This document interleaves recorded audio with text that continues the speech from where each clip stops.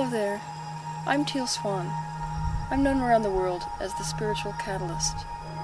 I was born extrasensory. Because of that fact, I was tortured as a child. Physically, mentally, emotionally, ritually, and sexually for a period of 13 years. Being extrasensory provides a unique perspective. So does enduring abuse. After escaping, and years of healing, I decided to stop hiding. I decided instead to share my unique perspective with the world. This is my channel. It is my hope that some part of my message touches you in your life and facilitates the positive change that you're looking for. Have a look.